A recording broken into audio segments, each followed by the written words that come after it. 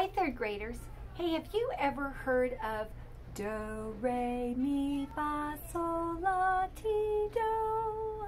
I bet you have. Well, those are called pitch syllables, and we are going to work with those today. We're going to work with 3 of them, do, re, and mi. Do is on the first space, re is on the second line, and mi is on the second space. This is a staff. I know you've seen that before. We have 5 lines and 4 spaces. Do's on the first space, re's on the second line, mi's on the third space. You're going to have a good time reading your pitch syllables today. And when you're done, look below the slides. There's an assignment number 2.